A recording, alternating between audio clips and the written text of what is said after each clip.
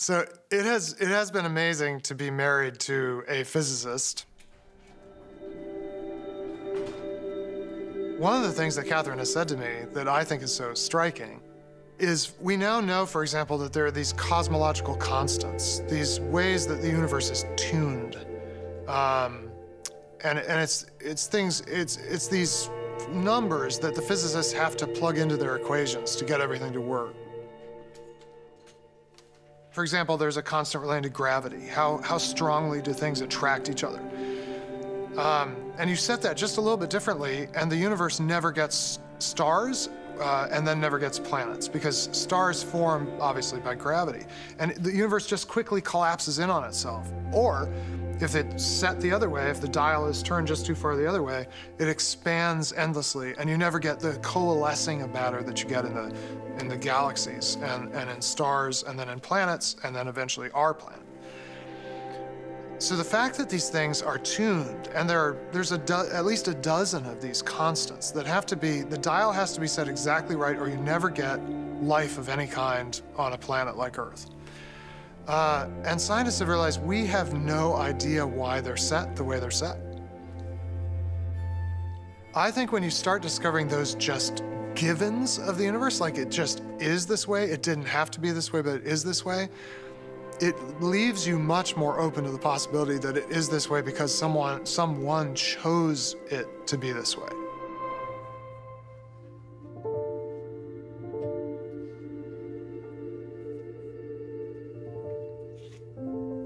I have a couple of sons that are the loves of my life, and it's fascinating how peekaboo is fun to them from the very beginning. It seems there's something about being hidden and then something being revealed. I don't know if I can, sum it up scientifically, but it is fascinating to me that in all of our hearts seems to be this desire to find out what's really going on. I look at, you go to the zoo, what animals do people want to see? They want to see the bears and the lions and the tigers. In my country, sharks are a big deal, sharks and whales. People want to be in a place where they're reminded of the fact that they are not the greatest or most important thing in the world. I mean, why are people drawn to mountains or to ocean vistas or to raging rivers or canyons? There is a yearning within the human psyche to be freed from the folly of imagining that the human experience is the highest or the greatest experience that there can be.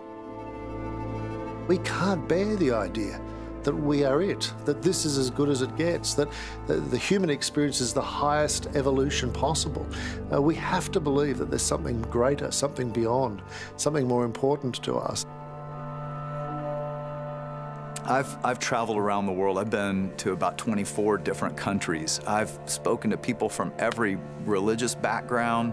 I've talked to people who grew up in 70 years of atheistic communism. And you know what is shocking is that even in that environment, the majority of people, when you get them alone and you ask them, they say, deep down, I've always believed there must be a God or a higher power or someone up there who gave me life, who has purpose for my life. And you think about that, like, why is that so common to humanity? There's got to be some reason. And doesn't it make sense that's like this homing device in every human, pointing us back to the very source of life? I think I have had some experiences in life that give me confidence to know there is a God. Some of it was the time I spent with my grandmother when I was very young. Sometimes I'd be in the house with her and just be the two of us. And she might sing a hymn from church, or she might pray. And as a little girl, I don't know how else to explain it except to say I could feel something when she would sing that way. That there was something very real and spiritual happening. You know, even though as a little girl, I sort of felt like I'm looking in on something happening between my grandmother and God, maybe. And as I got older, you know, sometimes I'd be in a church service and I might have that same feeling that I remember having sitting in my grandmother's house. But I think it's just been a lot of those experiences over time that sort of have lumped together to say to me, this is how I know that God is real. If you actually think it through, the idea that, let's say, okay, there's no God. We just got here by accident. You know, we evolved out of the primordial soup over billions of years totally accidentally. God didn't guide that because he doesn't exist. So we're here. So it logically follows that life has no meaning. Now people go, okay, well, no, life has no meaning. If you think about that, it is so bleak and horrifying that most people would know that can't be. The love that you feel for people in your life that you have felt, according to the idea, if there's no God, then that love means nothing. It's not even love. It's just a chemical reaction designed to perpetuate the species, totally by accident. All of us, when we look at the world today, long for a better world. I mean, we look at the events that happen on the news, when we see bombs go off in the middle of crowds, when we see children being abducted and then put into the slave trade. All of us have something in us that we look at that and we know that's not right, and we yearn for a better world. There isn't something evolutionary about that. It doesn't necessarily help my survival to seek someone else's good. But it's there, it's implanted in all of us. And if we pay attention to that, I think we get a sense of the heartbeat of God. I remember when my first son was born, and when I was growing up, I couldn't wait to be a father, and I couldn't wait to be a husband.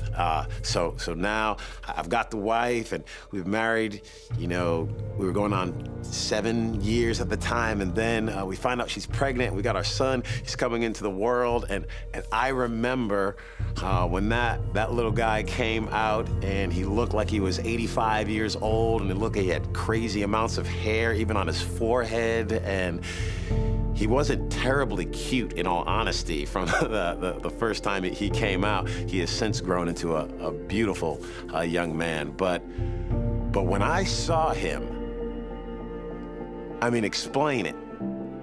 Explain the connection, explain the love, explain the awe. For me, I go back to God is love. Not that he has love, but is love. And any friends of mine that have experienced love, they've experienced that presence, that joy, that hope. I think it's all just a little sign. It's telling us that there's something more here. There's something more. I think I realized that if there is a God, then I can't prove him, nor can I disprove him with science. That if anything, God would have to prove himself to us. God would have to overcome this enormous ontological gap that exists between us and him and actually reveal himself to us in a way that makes sense. A lot of it is just that experience, that sort of trying and seeing, and that when we want to know more about God, he wants us to know more about him too. And I think he meets us where we are in that way.